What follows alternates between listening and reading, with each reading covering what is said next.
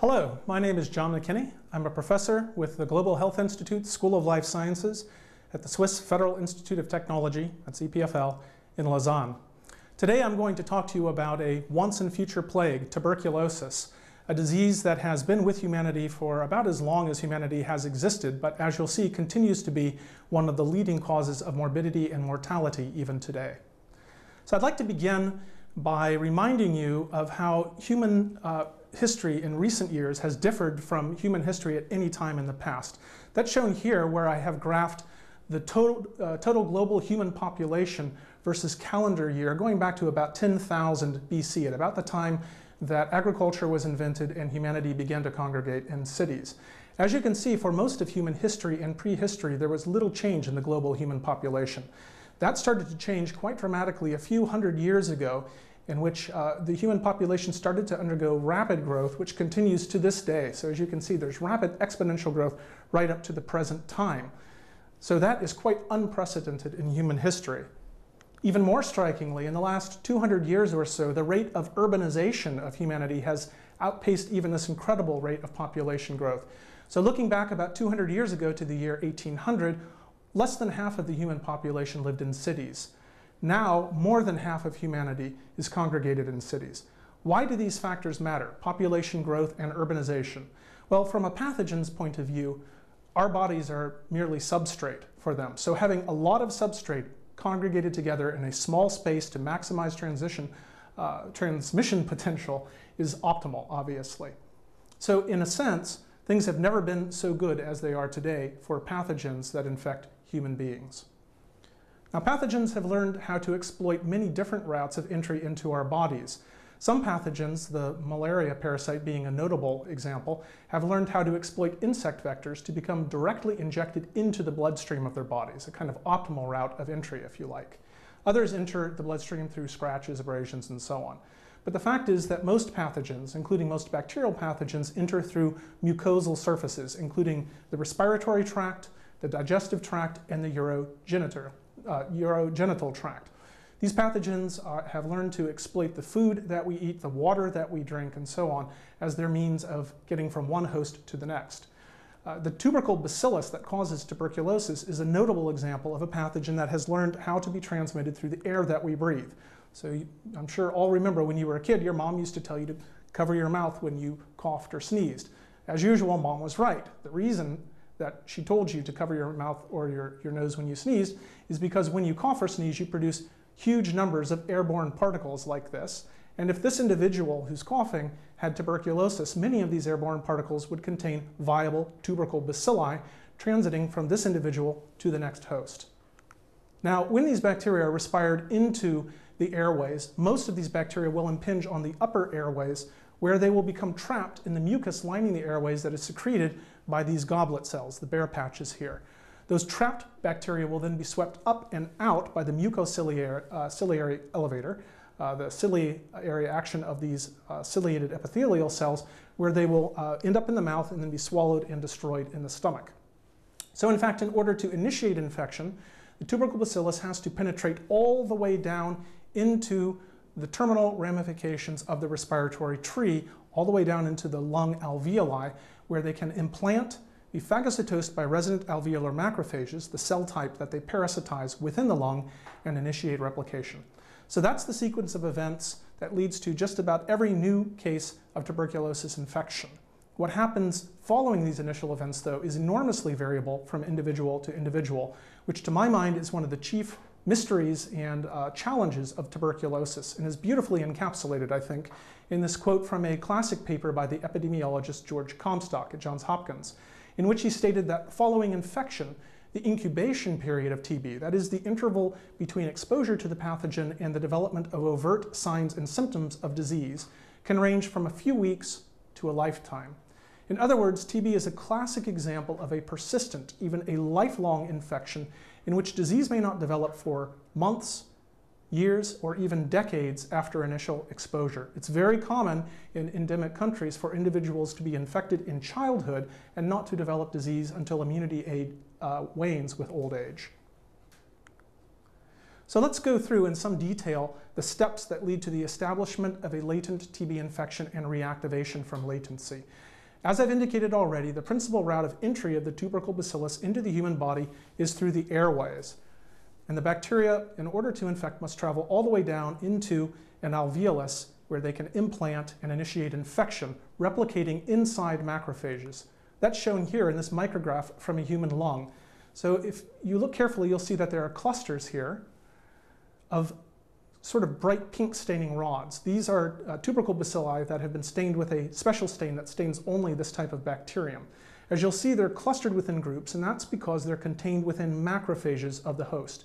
Now, the macrophage, of course, is one of the frontline defenses of the innate immune response in humans, and the macrophage is perfectly capable of destroying most bacteria that happen to enter the lung. But the tubercle bacillus, being a professional pathogen, has learned actually how to exploit the macrophage as its niche for replication and persistence in the human host. One of the strategies that it uses to do this is to block the normal pathway of progression from the phagosome that initially contains the bacterium to the lysosome, which is the digestive compartment of the cell. Now, most bacteria, when they're phagocytosed by a macrophage, will end up within the confines of a closely apposed vacuolar membrane, the phagosome, that undergoes a series of maturation steps leading to the sequential acquisition of different molecular markers, gradual acidification, and finally fusion with the lysosome. This, of course, is the digestive compartment of the cell, chock full of hydrolytic enzymes that break down most bacteria that enter the macrophage. TB manages to avoid this fate using mechanisms that have yet to be discovered. It somehow blocks the progression of that nascent phagosome along the phagosome-lysosome fusion pathway, which means that inside a parasitized macrophage, the tubercle bacillus is residing within a phagosome that does not acquire markers of maturation, that fails to undergo acidification beyond about pH 6.5, close to neutral, and which fails, most importantly, to fuse with lysosomes, this degradative compartment of the cell. So the bacterium actually lives within the phagosome inside the macrophage and replicates within this niche. So that's how infection initiates. The bacteria replicate within a macrophage until the macrophage is overwhelmed and lyses, releasing those bacteria, which are then phagocytosed by other macrophages that have immigrated to the site, drawn there through chemotactic signals that are released by the infected macrophage. Now again, normally this is a defensive mechanism of the host to bring macrophages to the site of battle where they can destroy the invader, but in the case of the tubercle bacillus, this is merely providing it with an additional niche within which it can replicate. So this process of growth within macrophages, lysis of the macrophages, release of the bacteria, phagocytosis by immigrating macrophages, and again, intracellular replication. The cycle continues for a period of about a week or two, and at that point, the bacteria escape from this initial primary lesion that's been formed, initially into the lymph nodes that drain the region of the lung that's affected by infection, and then they reach the bloodstream, probably carried there by the thoracic duct, although we really don't know the details. Now, so this process of dissemination through the lymphohematogenous route is critical for establishing infection at secondary sites within the lungs as well as within extrapulmonary organs. So the lung is, of course, the primary target of tuberculosis. That's its favored niche, and that is the location from which the bacterium disseminates to secondary hosts. But in fact, in about 10% of all cases of TB, there is involvement of one or more extrapulmonary organs as well. And TB, being a protean bacteria, can adapt to almost any environment and in fact can cause disease of the spleen, the liver, the bone, the eye, you name it. Any organ system can be susceptible to tuberculosis. But the lung is for sure the most important organ affected. And by seeding through the hematogenous route, all parts of the lung become infected with the tubercle bacillus, which goes again through this process of infection of macrophages and formation of what are called now secondary lesions that are seeded by the bloodstream rather than the airway. Now at about this point, the host normally wakes up to the fact that it has been infected and mounts an adaptive immune response against the organism. And this is signaled by the arrival in these lesions of T lymphocytes that recognize specifically antigens of the tubercle bacillus. And in about 95% of individuals who are infected, that immune response succeeds in arresting the further progression of disease at this stage. About 5% of infected individuals, and in particular those who are immune compromised for any reason, disease will continue to progress soon after infection. We call this primary tuberculosis. but the fact is the overwhelming majority of individuals control infection after this dissemination stage at a point where they are probably not even aware they're infected. They have no obvious signs or symptoms of infection. Now, latent infection can last a lifetime, and in fact, in old studies from the early 20th century, it was shown that latently infected individuals who have died of other causes will yield viable tubercle bacilli upon culture of lung homogenates. So we know the tubercle bacillus, once it has infected you, is capable of persisting for a lifetime. Most of those infections will remain latent throughout the remainder of the individual's life, but in a minority of cases, about 5 to 10% over the course of a lifetime, individuals with latent TB infection will reactivate. For reasons we really don't understand, in a minority of latently infected individuals, reactivation will occur at some time later in life. So that's about a 5 to 10% cumulative lifetime risk of reactivation in people who are latently infected. When reactivation occurs, it usually occurs in the upper as opposed to the lower lung fields. We really don't understand the reason for this, but it illustrates the importance of this lymphohematogenous dissemination of infection that occurs as an early event of tuberculosis. Infection normally occurs in the lower airways. That's because this is by far the best ventilated part of the lung when we are standing or sitting upright. But reactivation and progressive TB usually occur in the upper airways, and those lesions are seeded by the bloodstream. Now, let's look for a moment at the architecture of a tuberculous lesion, because it's very common kind of tissue architecture for a chronic inflammatory process. In an early granuloma, such as the one shown here, the core of the lesion may have begun to undergo a process called caseating necrosis. This is simply the death and breakdown of infected macrophages, as I described before. This core of caseation necrosis is surrounded by a mantle of intact macrophages, which, if they were properly stained, would reveal large numbers of tubercle bacilli, which are, of course, growing inside those macrophages. Further out, there is another layer now of lymphocytes that have arrived on the scene to try to control infection. So you can see there's a kind of striation of the lesion. Core of caseation necrosis, a macrophage zone where the bacteria are replicating, and a lymphocyte zone where the adaptive immune response is taking place. Now, somewhat later, as infection progresses, that process of caseation necrosis can become quite extreme, so that a large core within the lesion develops where there are essentially no intact cells whatsoever.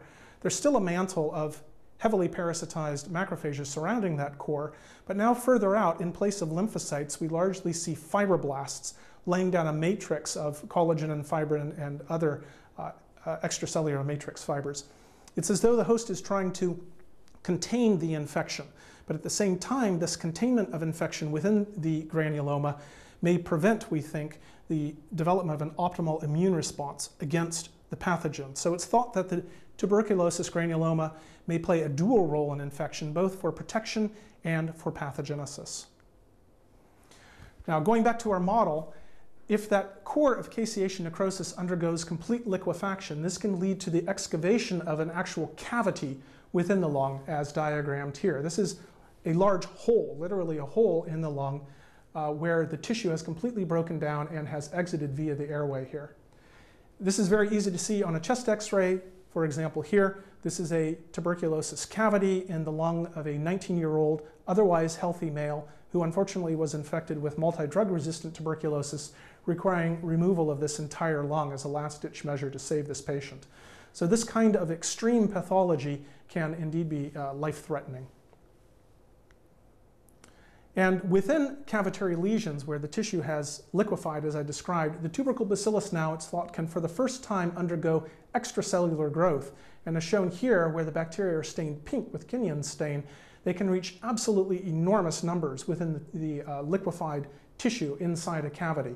This is a prime breeding ground, obviously, for the development of drug resistance, a problem that I'll come back to a bit later in the talk. Now, once a cavity like this actually erodes into an airway, the bacteria can enter the airway, and then when the patient coughs, sneezes, talks, sings, does anything that expels air from the airways, the bacteria can then exit the airway outward and enter the environment, and of course this is when transmission occurs.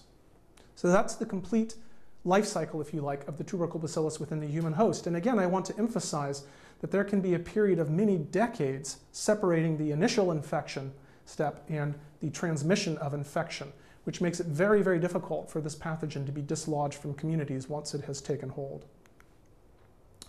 We can look at this in another way. So far we've been talking about persistence of the tubercle bacillus at the level of an infected patient, but this persistence within individuals translates into persistence within human populations. And this is nicely illustrated using the so-called SEIR model of epidemic dynamics, in which susceptible human populations are broken down into 4 compartments, if you like.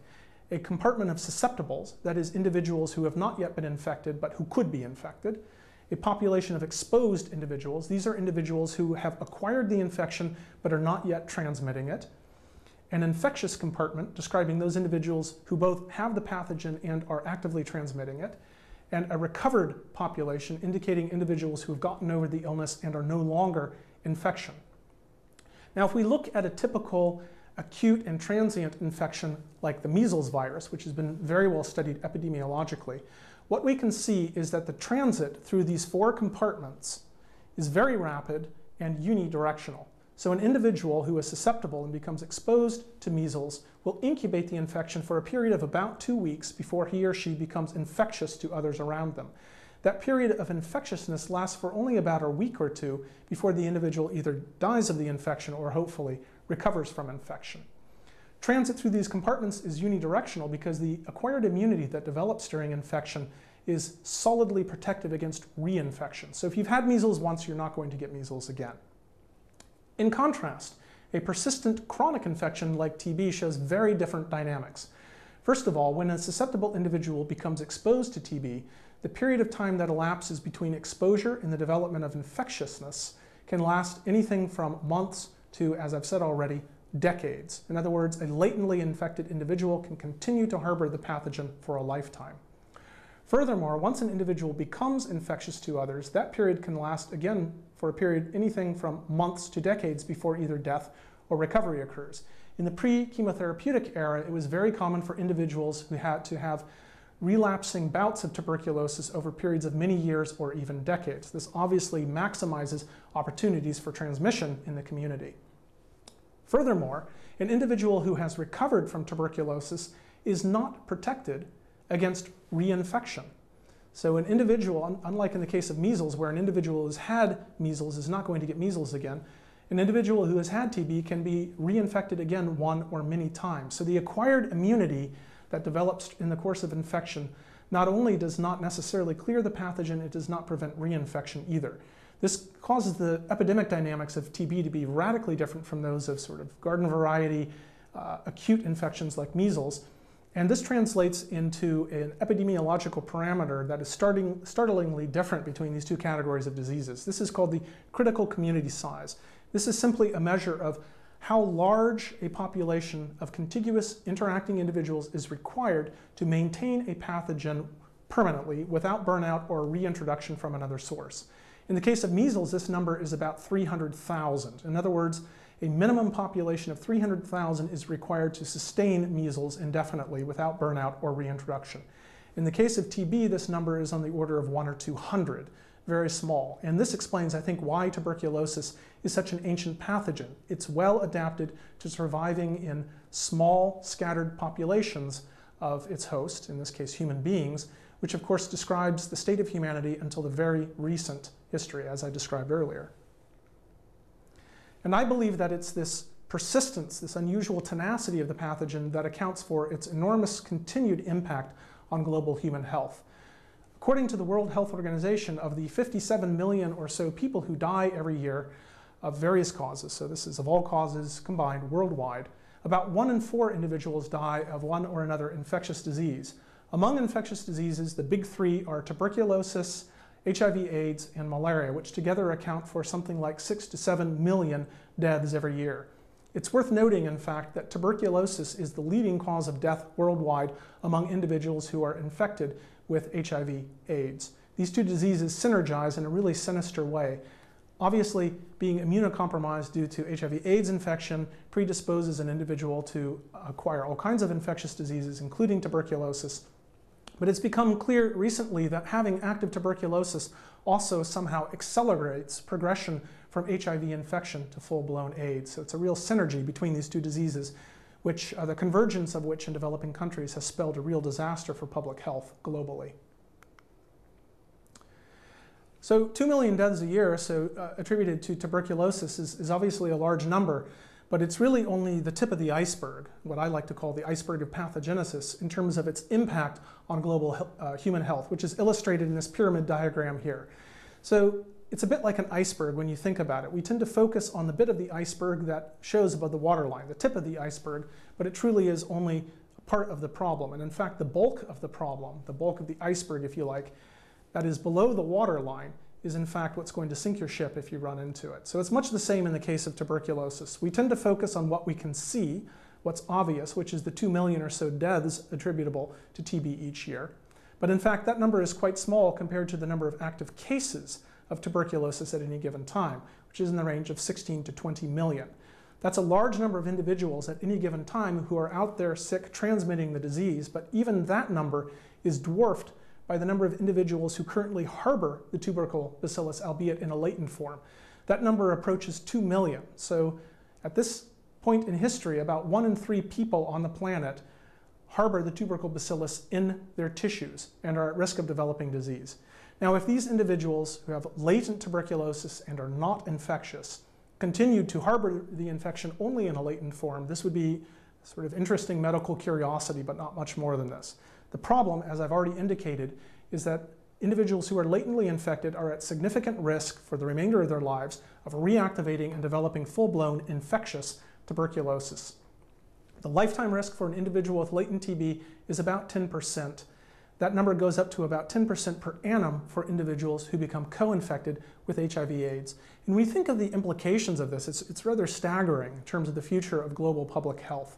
What it means is that even if today we could intervene with some magic intervention that blocked transmission and new infection from happening, let's say a transmission blocking vaccine, for example. Of course, we don't have a tool like that, but let's say we did. Even so, we could expect to see over the course of the next 50 years or so, something like 200 million or more new cases of tuberculosis arising around the world due to the reactivation of infections that already exist today. So clearly there's an enormous need to tackle this problem of latent tuberculosis and reactivation, but the stark reality is that we currently have no tools whatsoever that are both effective and practicable to intervene against latent TB. The only tool we currently have to use against latent TB is 9 months of chemoprophylaxis with a drug called isoniazid, and I don't need to explain, I think, why it is impractical to treat 2 billion people on a global basis with 9 months of drug therapy. It's not going to happen. So this is an enormous unmet need, something I'll talk about again later in global health. And it has an impact on us here in developed countries like the United States. We don't think a lot about TB because most of the burden of TB globally is in other countries, particularly developing countries. But in fact, what's happening in developing countries has a big impact on our health right here in the United States. These are data from the CDC where I've plotted the incidence per year in the United States of tuberculosis among individuals born in the United States, shown in blue, versus individuals born elsewhere who have immigrated to the United States in red. So following an upsurge in TB cases in the 1980s, public health measures were instituted to prevent transmission, to identify individuals who were infected, and case contacts were contacted, and new infections were detected early and treated, and so on. So this was quite an effective means, these public health measures, of bringing down the incidence of tuberculosis among individuals born here in the United States. But as you can see, the numbers simultaneously among individuals who were born abroad haven't budged at all.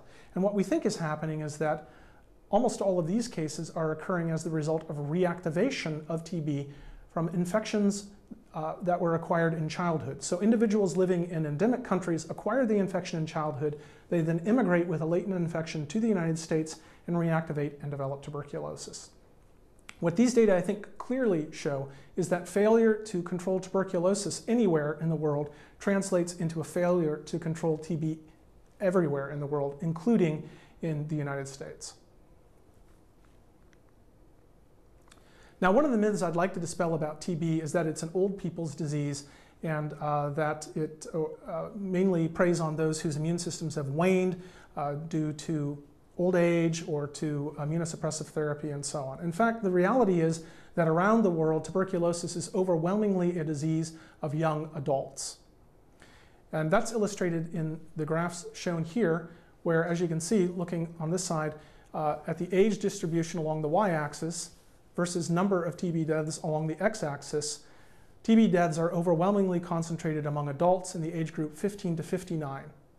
It's very similar, in fact, to the demographic distribution of AIDS cases around the world, which again primarily afflicts young adults. This is in stark contrast to most other infectious diseases as shown here. So these are the data compiled for all infectious diseases except tuberculosis and AIDS.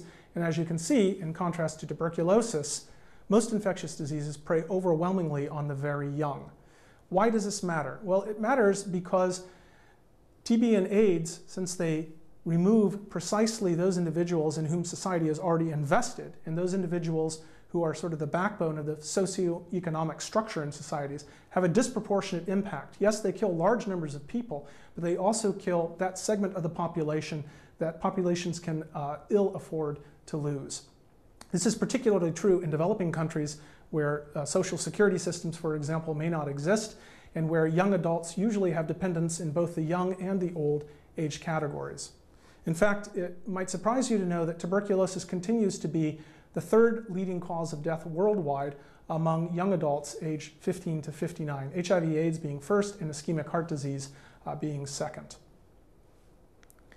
TB is also the third leading cause of morbidity among the young adult age group, measured in terms of disability-adjusted life years rather than deaths. So this is a metric that was devised by Murray and Lopez at Harvard University in the mid-1990s, which attempts to capture the disease burden caused by a condition apart from simple mortality. So I think it's quite interesting in this context, for example, just as an aside, that unipolar depressive disorders, which do not show up in the mortality charts at all, have now become the second leading cause of disability-adjusted life years lost worldwide and are slated to become the leading cause within the next few decades.